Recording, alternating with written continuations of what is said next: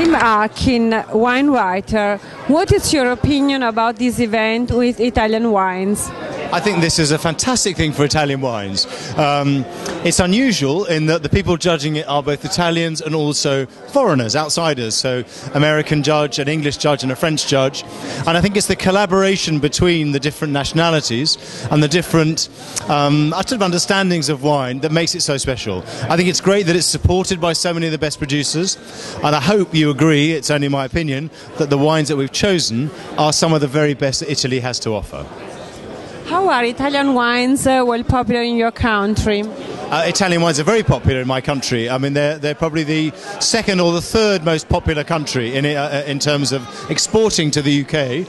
A lot of the wines we see in England, sadly, are at the cheaper end of the market. So I think it's very important to promote these higher end wines to show people that Italy doesn't just make everyday wines, but Italy makes some of the great wines of the world.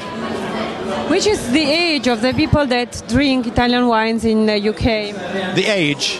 I think the age of the people who drink Italian wines varies enormously.